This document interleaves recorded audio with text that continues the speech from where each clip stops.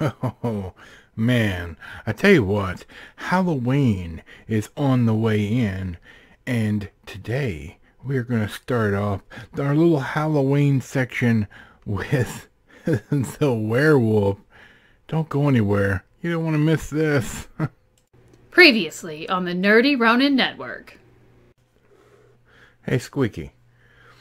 I was thinking maybe we should discuss that show, The Old Man. We should review it. No, I'm not talking about videos of myself. God.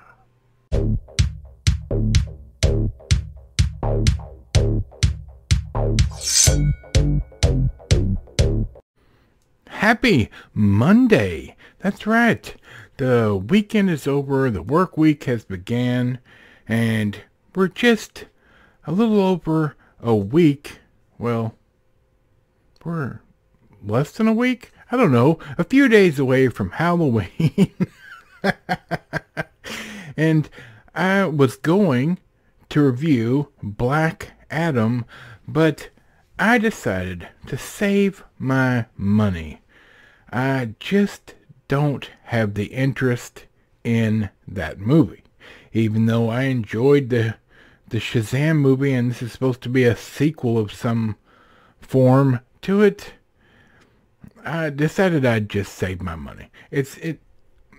I just don't have the interest to go sit in the theater, pay theater prices to watch that movie. I'm sorry. So we're going to start off our Halloween season, if you will, our Halloween week, where we talk about some scary stuff, I guess, horror movies, which are totally not my jam.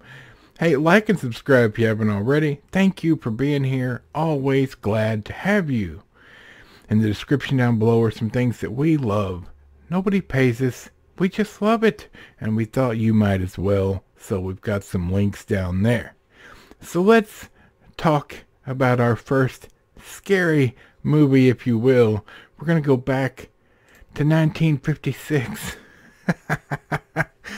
The Werewolf. Hour and 19 minutes. Now, let me just tell you. This is not the Wolfman, per se.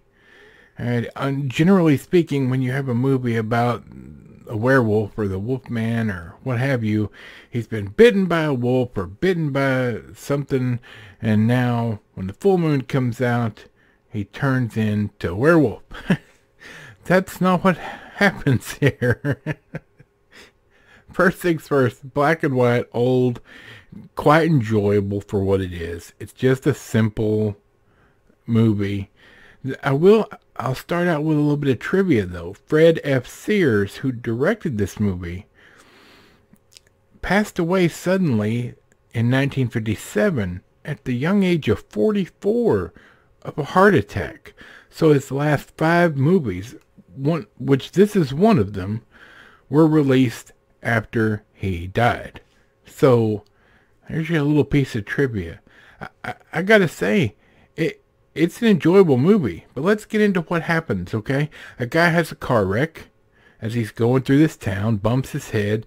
The cops take him to the local doctor's office, and instead of taking care of him and sending him on his way, they shoot him up with some serum. Some apocalyptic thought process here that makes it where he turns into a werewolf. Like, not all the time. Just like the normal werewolf story. Sometimes he's a man, but if he gets angry or hurt or whatever, he turns into a werewolf. So, already different. But it also causes him to lose his memory. Now he's wandering around. The movie starts, he comes into a different town, close to that other one, and he doesn't know who he is, has no idea where he comes from, what he's doing there, etc. And he gets robbed. And he kills the guy, rips his throat out, and the town thinks, oh, it's an animal attack. And it just goes from there. Look, this is not some in-depth Fantastic. This is old school scary movie, and it was unique in the fact that it showed him change into the werewolf. Like, one shot, theoretically, one shot. Obviously, there's a different person playing the werewolf, actually. And, well, actually, I don't know. I could be lying about that. I don't remember. Never mind. Forget that I said that, because I could be lying. But if it's the same guy, he does a great job of playing two different roles there.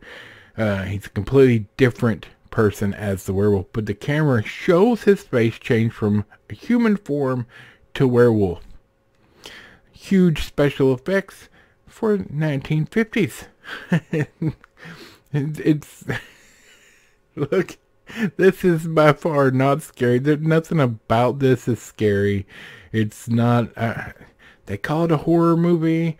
I disagree. Maybe in the 50s this was scary, but it was just more overacting and. But hey, guess what, Mom? You can watch this. There's absolutely no language, no nudity, no sex, none of that stuff.